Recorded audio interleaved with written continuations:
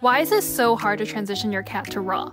Cats are imprint eaters, which mean they develop a strong preference for taste and textures at a young age. Since most kittens start on a dry food, this makes a switch to raw tricky. But with these 3 tips and a bit of patience, you'll be able to get your adult cat on their new diet.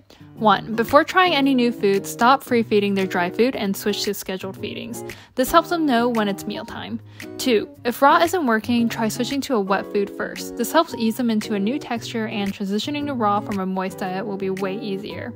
3. Remember, cats can be particular about the temperature or consistency of their food, so it can help to add warm bone broth to bring it to room temp or gently cook to bring out some pleasant aromas. While it's never too late to introduce raw, it's always a great idea to start your kitten early since they will take to it faster. How did your cat transition to raw? Let us know if you have other tips.